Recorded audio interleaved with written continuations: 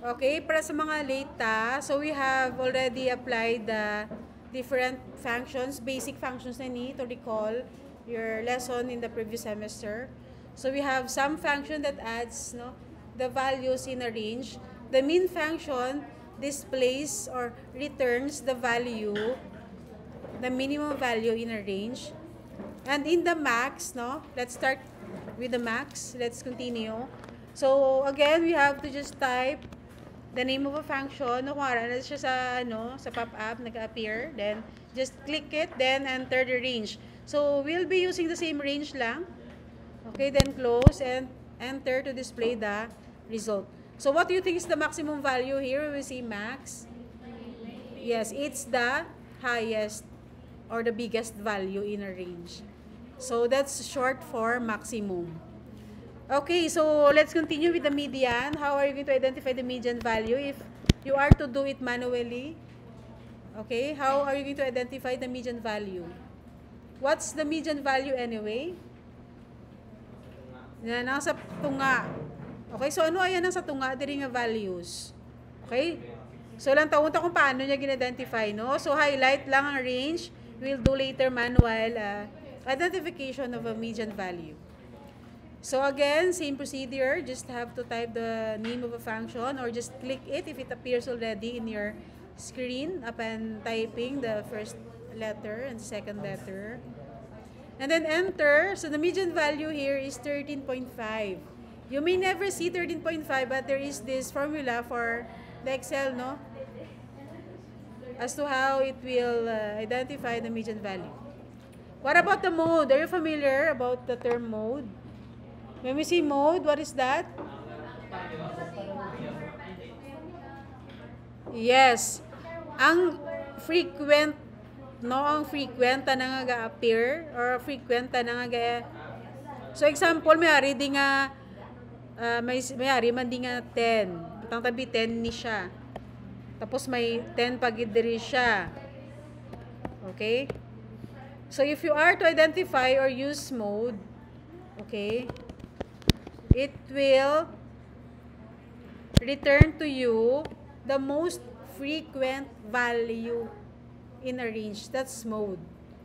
Mode means, the most frequent value in a range. Do you follow?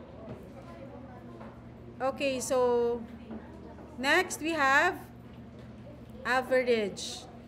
So how are you going to identify the average? If you are to do the computation manually, what do you usually do? When you do the averaging, what do you do? Okay, you add, then you divide it into how many? It depends on the number of value that you have added, something like that, no? So again, but here we just have to just type the name of a function, then highlight the cells you want to include in the computation of averaging. Then the Excel will just return to you the average value of the values in the selection. Okay? So just enter key, then you will have the average value. So class, I just would like to go back to the median value because I don't think if you are familiar with how the Excel identify, the values. So, Excel first. Are you with me? O, identify na ito na ang median value, no? So, Excel first arrange all the values either in ascending or in descending order. That's also how you are to do it. Okay, so magpapakita nga ascending, alin sa pataas or naba? Magpapakita ascending, pataas. Kung descending, panaba, panaog. So, diri kita ma-start, no? Anong pinakanaba? Diri nga sa amo nga selection, amo nga range. 9 followed by pila ka 10? Pila ka 10 girls and boys? Tatlo. Oh, pila ka 11? May 11 kita. May 12. Wala, may 13. Pila ka 13? Next, may 14. 15. Sure ka mo? Isa lang kayong 15. That's the total number of item. Next, we have 16, 18, 19. Amo ina siya. So, anong pinaka na ba? Anong median value here is 12 kuno. Okay? Ay, sus. Sige. So, here, we can see all the items or values we have included in our range, no? As we use the median value or median function earlier. So, here, you are going to identify the middle value. Ano yung pinaka-middle value? Kung duwa sila eh. Ariho 11 and 13. So, Excel will identify the middle, value in between the two values. So, what do you think is the value in between 11 and 13? 12. That's why the answer here, or the return value here in the median function is 12.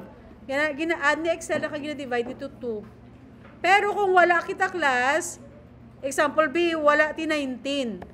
Are you with me? Okay? So, median. Amula niya ako ng selection na wala ako T19. So, what do you think is the correct answer is the median value here? What do you think? Anong pinakatunga dira? Ay, nako. What? 11. Is it 11? Oh, amo na pinaka-middle, right? Enter ko 11, ina. Kung manually mo ra i-perform, kung pa-perform mo, kung naka mo sa quiz manually bala. Okay, so you must know it. You must learn how to identify the procedure as to that's also how Excel identify the median value. Okay, so amo ni siya, tapos ang sa tunga amo na ang median value.